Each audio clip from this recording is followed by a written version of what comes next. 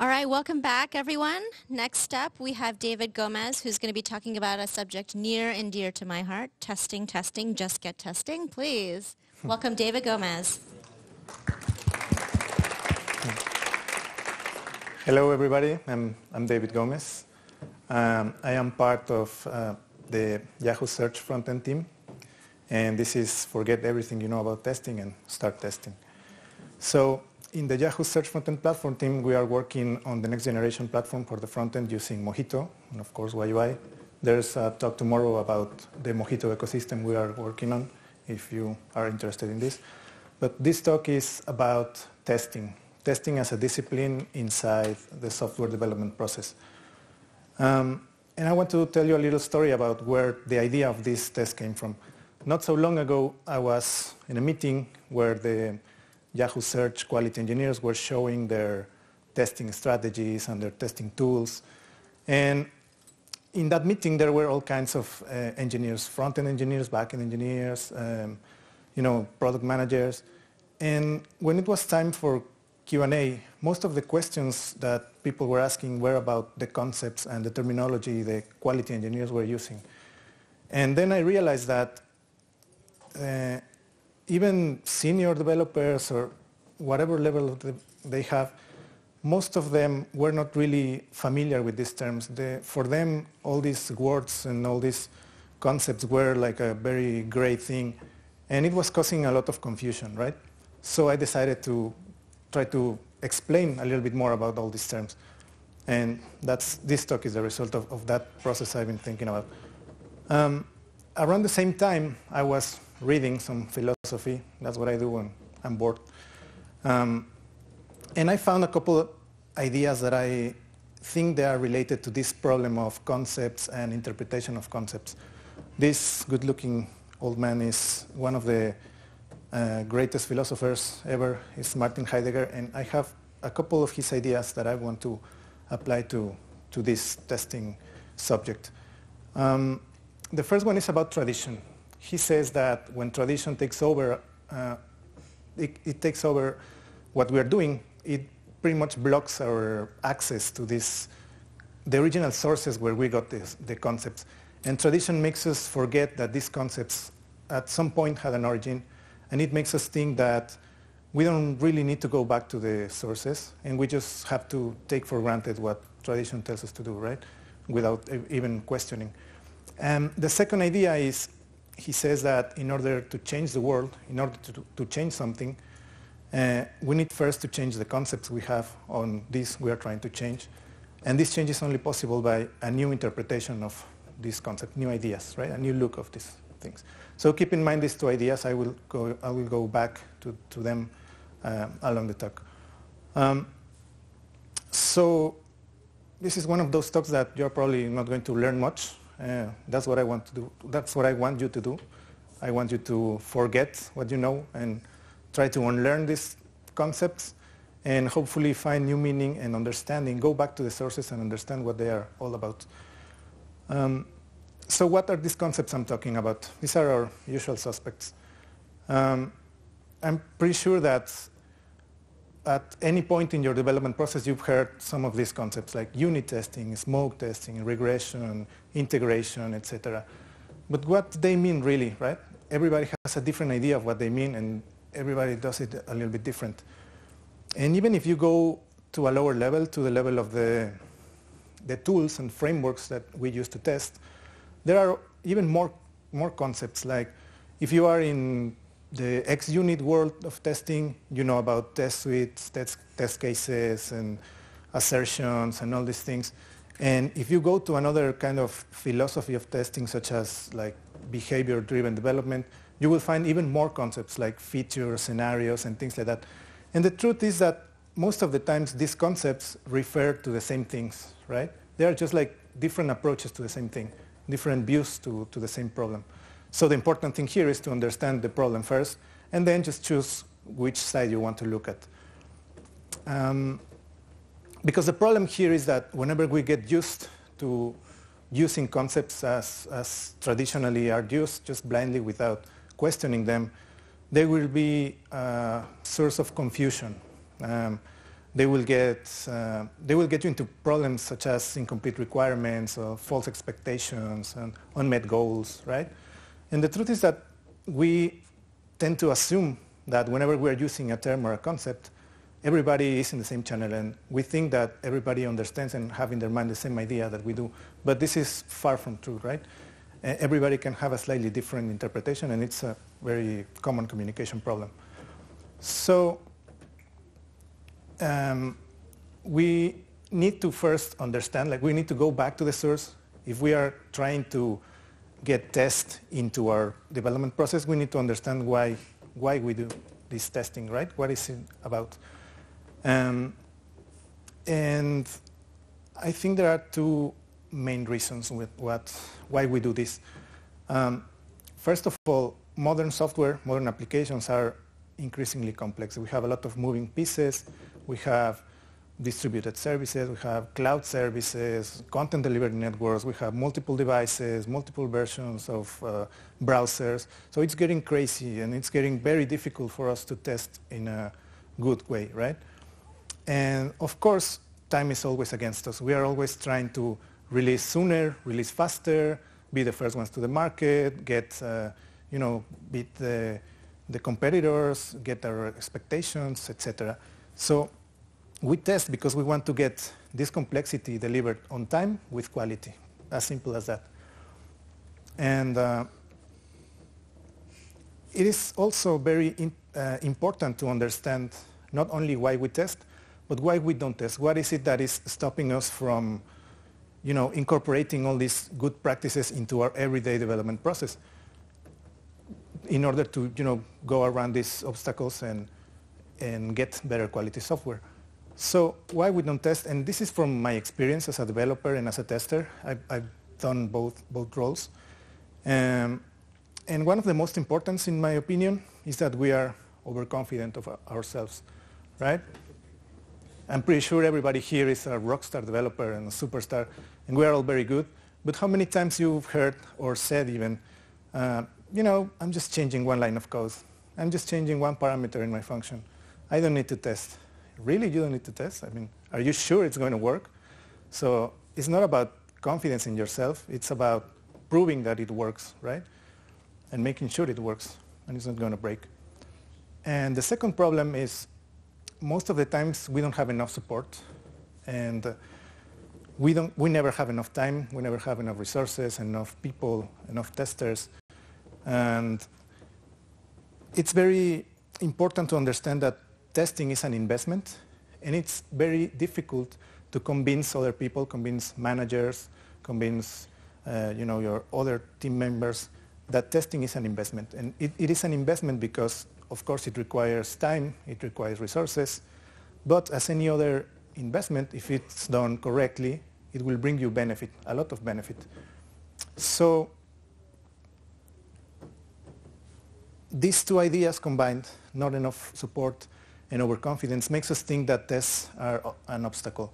How many times you've heard something like, my code is ready, but I still have to write my test, and I have this pre-commit hook, and I cannot commit, so you have to wait, and my tests have more lines of code than the actual code that I'm trying to test. So we start thinking about tests as a burden, as something that is stopping us from doing our work. And eventually we stop caring about tests. And we think of tests as some nice-to-have feature, something that, yeah, it's okay, it's whatever, but we don't need it, right? We can do it later. And what happens is that you spend a long time fine-tuning your application. You have your shiny new application getting ready for production. But on the production release date, everything blows up, right? I'm pretty sure that you have heard stories like this, even in the news recently. And nobody wants to be there. And another thing that can happen is that once you're in production, there's a huge security hole that you're finding there. And, it's really scary to play with user data and privacy issues and things like that, right? So nobody wants to be in this position. And of course, once something like this happens, you have to explain why this happened. How come nobody noticed this? How come nobody tested that? So you will be in a very uncomfortable position. And if this hasn't happened to you yet, it's not probably because you're very good, because I'm sure you are very good, but it's most likely because you haven't been around long enough to see it happen. It will happen to everybody, and it has happened to any of us. So now we understand, or we are getting an understanding of why we do testing and what is stopping us from doing testing. But now, how do we do test? So the name of this talk is just forget about everything and start testing. So how do we start testing, right? And I have two main ideas about this. The first one, this is about finding the critical path. I got this idea from a talk by Jason Huggins, who is the original creator of the Selenium tool, which is a very popular testing framework. And basically what it means is finding those critical components or critical features in your application that have to work no matter what, right? If one of these features is broken, your application is completely useless. So you need to identify these elements and make some kind of priority list about them and focus on those features and start testing from these features before going to the full application, right? So start little by little, but focus on the most important things first. And the second idea is test soon and test often, right? And this means using tools such as, continuous build, continuous integration, using pre-commit hooks to run your test. And you will find, once you identify your critical path, you will find that it is composed by several steps. And these steps are most likely related to each other. They have dependencies to each other. So you can figure out the order in which you need to start testing. And each of these steps will probably require a different methodology for testing and different tools for testing as well. But once you know what you're going to test, so keep doing it. Do it, test every single step. Even ideas like running tests on every pull request or on every commit, this will help. And this is what test soon and test often is all about. So I'm not giving you the holy Bible of testing here, but I'm giving you the testing mantra. And this is simply 3 steps. Know yourself. It means know your code, know your application.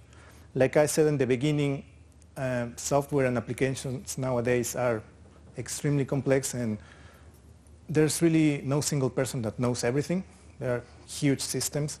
But focus on what you're working on. Know every single piece of your code. And this will naturally lead you to finding your critical path. Once you know how your code works, how these pieces are interconnected, then your critical path comes just naturally. And the third point is a mindful practice, which means test and test and test all the time. And it's a mindful practice because it's not only enough to test, it's not only enough to run your test, and it's not only enough to see the green flag in some kind of system, but you need to go into the test results, and you need to understand the test reports, you need to understand what happens when something fails, what does a test failure mean, how can you fix it. So you have to be smart on this. You can just accept your test results as a tradition, right? You see green and okay, everything is fine.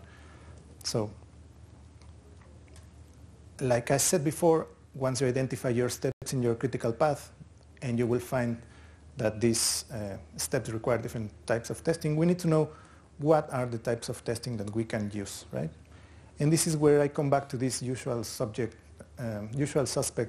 that I show in the first place, the concepts that we have, like smoke tests and regression and all this stuff. And this is where this philosophy part comes in. I'm going to try to rename them so you know how the actual name of it is not really important. What is important is what you get from these kinds of tests. So the first one is most of the developers are somehow familiar with unit tests. So they have heard or done any kinds of unit tests. I'm going to call them bulletproof tests. Why is that? Because they are very close to you. They are very close to the heart of your code, right? They are pretty much one-to-one to your public APIs that you're working on your whatever components you're doing. And these are very important nowadays because these are kind of like a key element in all these agile development methodologies, right? Agile development and pretty much modern software development is all about iteration, like little by little improving your application. And this requires, of course, a lot of refactoring. So unit tests help you survive a refactoring.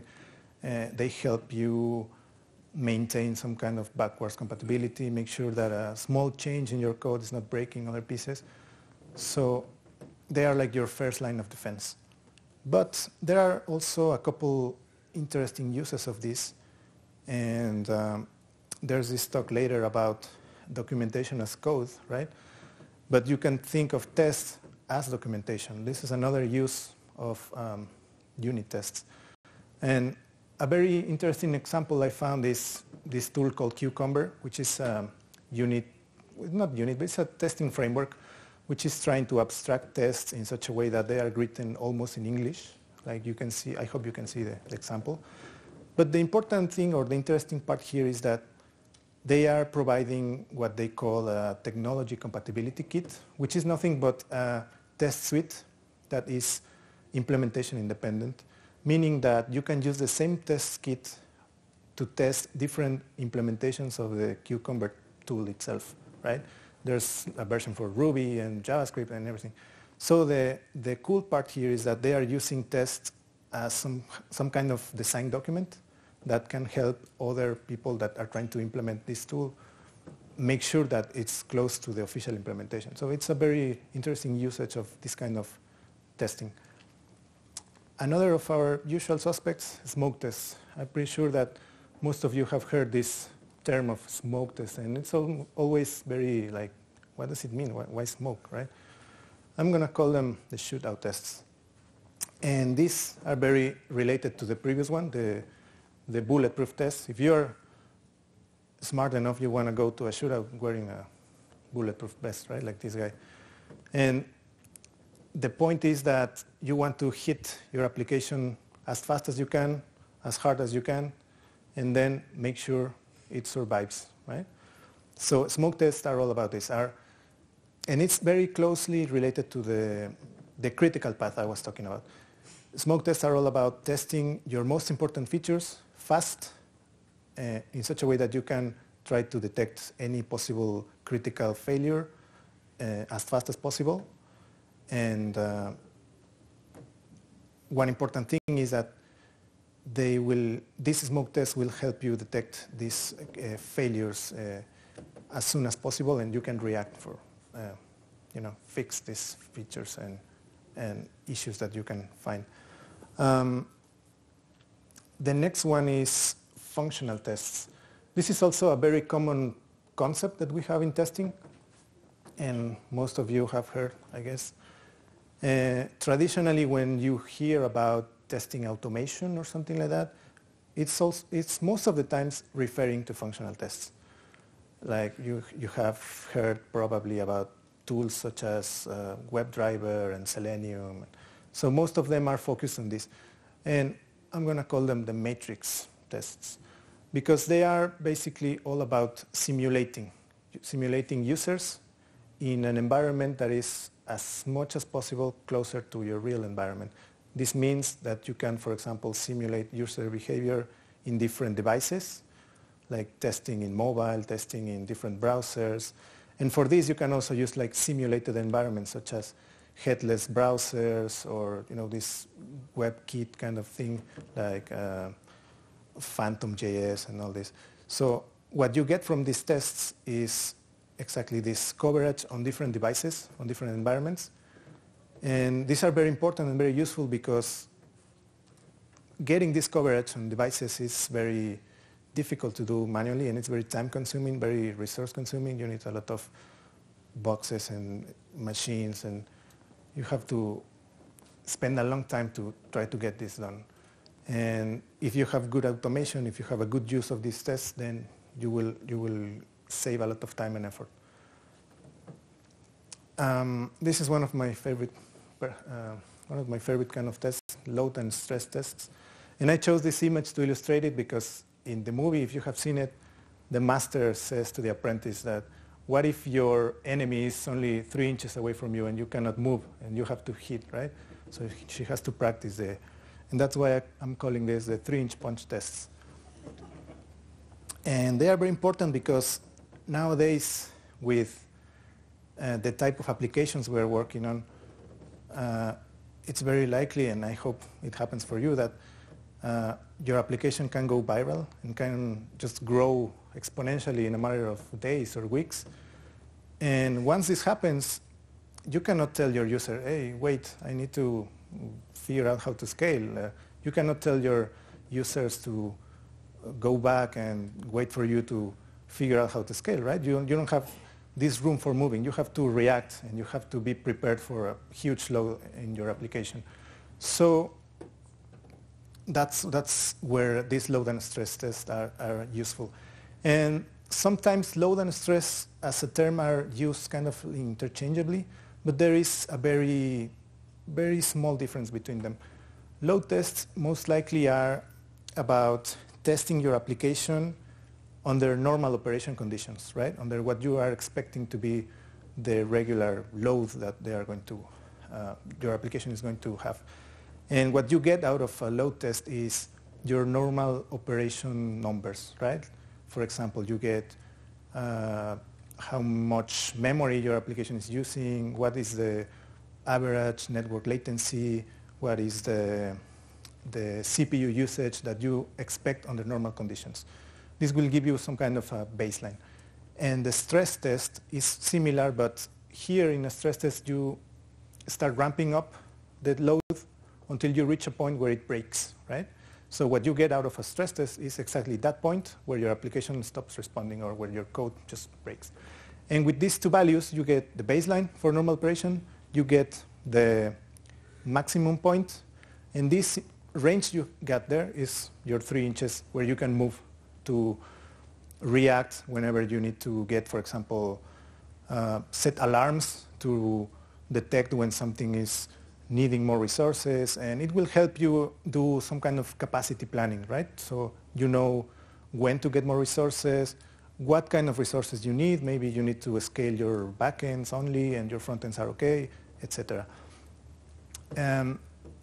Another type of test is performance test. This performance test is closely related to the previous two types of tests, but the point here is to get to know how fast you can go. I'm calling them the Speedy Gonzalez tests. What you want to know is how fast you can go.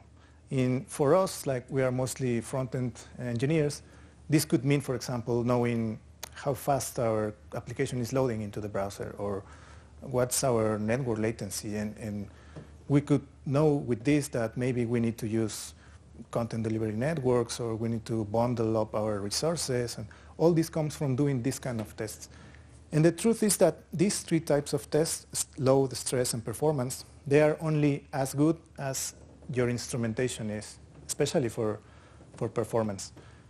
If you are using very good tools such as, for example, profilers or things like that, actually in Mojito, in Search, we are working on some kind of debugger and profiler to know how much time each component, each module in our application is taking to execute. So if you have all this information available, these tests will be, super valuable because they will help you find these bottlenecks, these pieces that are slowing you down.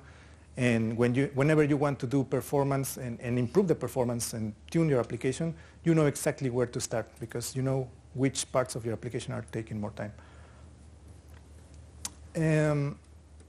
For these three kinds of tests, it's very important to know that you need dedicated environments to run these tests. And I'm mentioning this because it's very important and it's very difficult to convince people, especially people that is providing you with the resources.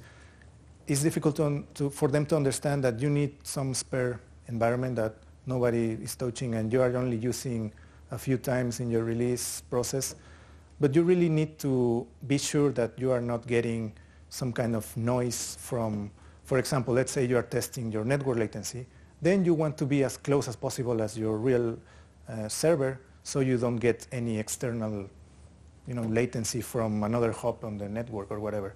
Or if you are testing, for example, some database system, well, you don't really want to hit, of course, your production environments. You want to have dedicated testing environments that are pretty much the same setup as production, but with different data and things like that. So I was just trying to mention. But this concept also applies for unit tests, for example. All these concepts about using mocks and stubs and things like that, it's pretty much the same. You don't want to test against the real backends or the real services because you want to be in control of what you are testing in order to actually exercise your real code. Another very common type of test is this regression test. Sometimes people call this integration tests. Oh, no, sorry, this is the next one. Regression tests, I'm going to call them the circle of trust test. What are these about? Most of the times, regression tests are about finding out what went wrong in the past and making sure it doesn't happen again, right? So if you had something that was failing, you create a test case specifically for this corner case, and you make sure that it won't happen again, and you make sure that you are testing it constantly. And these tests are only as good as your systems for tracking these incidences are good.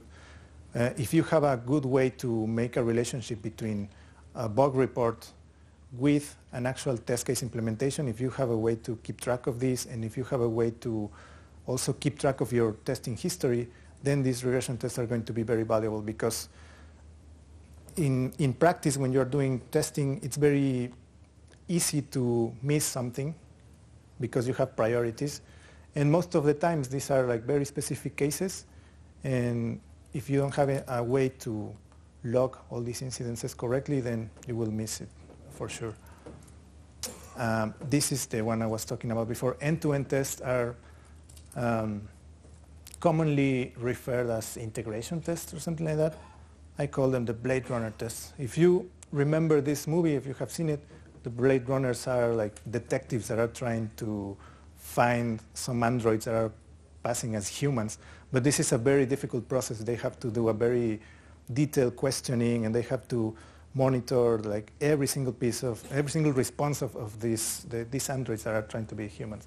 So I found it related to end-to-end testing because end-to-end tests are also very in-depth testing. It's a very detailed process, and it's all about testing, getting all these pieces that you have tested individually in isolation, like your backend in isolation, your front in isolation, your data, your services, and get them all together and make sure that they work as expected once you start using them, right?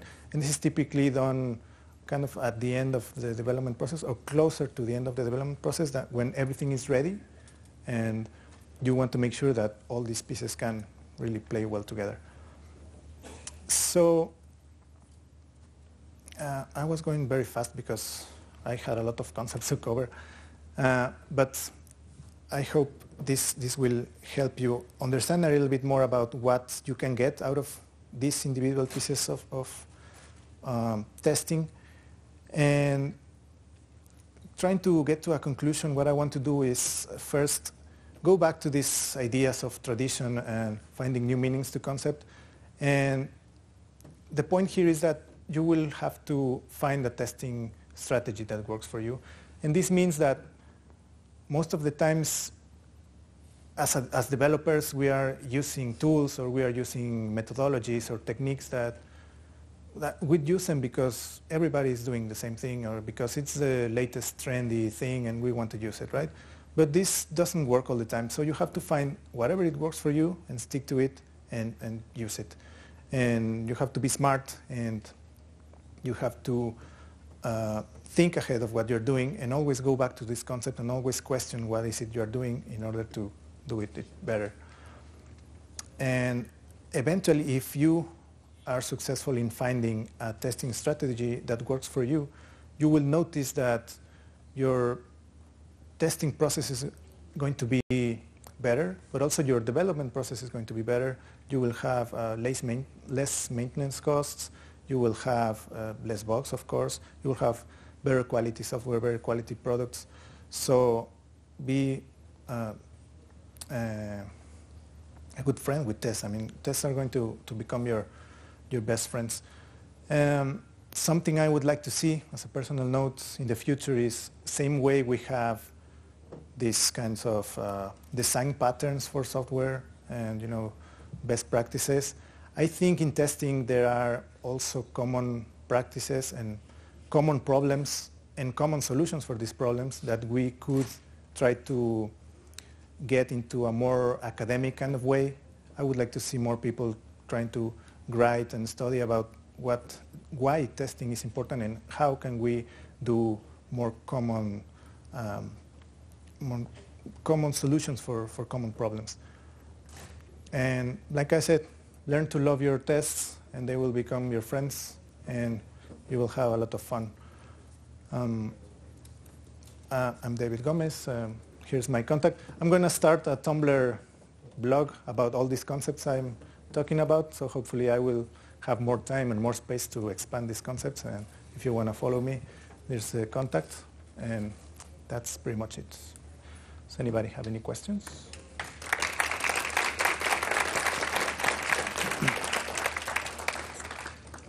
We have time for one question. I'm going to try to keep it moving along. We're running a little bit behind, so raise your hand if you have a question. Okay, please find David after the talk in the hallways and whatnot if you wanted to follow up with him directly. Thank you, David. Thank you.